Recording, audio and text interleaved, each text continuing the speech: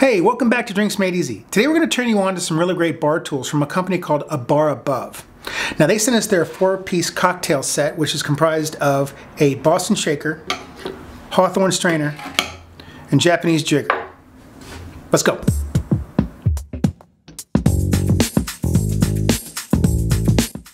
We all know that you have to have good bar tools in order to make a good cocktail. And if you don't have good tools, chances are you're not going to make a really good cocktail. Or at the very least, you have to work that much harder. And who wants to work harder? It's about working smarter. And A Bar Above has made extremely well-crafted bar tools that are sleek, sexy, and highly, highly functional.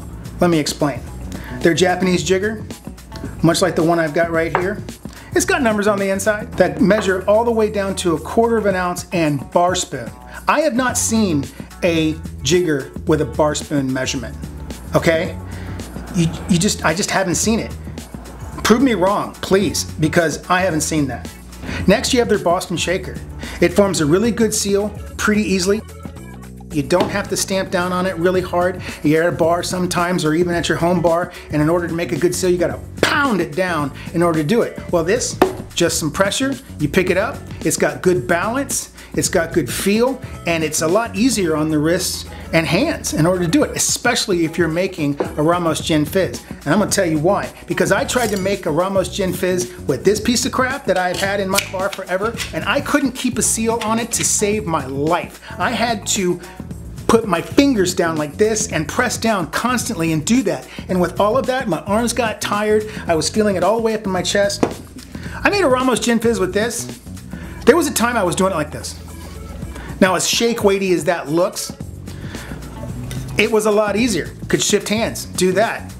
And it never broke the seal, ever. And then when I was done, boom.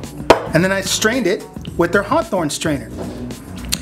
This design is phenomenal. You pop it on the top, you press down, and you strain. It's so much easier on the hand. You don't get fatigued as easy. I just really couldn't be happier with what they sent us. So you should definitely go check them out. You can buy individual tools, which is what I'm looking to do with their julep strainer and some skewers, or you can buy kits like they sent us here. And they have the 4-piece all the way up to whatever you want. And the cost is really reasonable. I mean, look, you get what you pay for these days. I saved some bucks on this particular strainer and this particular bar spoon and this particular jigger. And while they have worked, not until I got my hands on these did I realize how crappy they were. I can't wait to use these in every drink that we're gonna make going forward, because this is gonna make producing our videos much more easy. And if I wanna entertain friends, I'm gonna look like a stud, and you will too. So check it out. We're gonna leave a link below for you.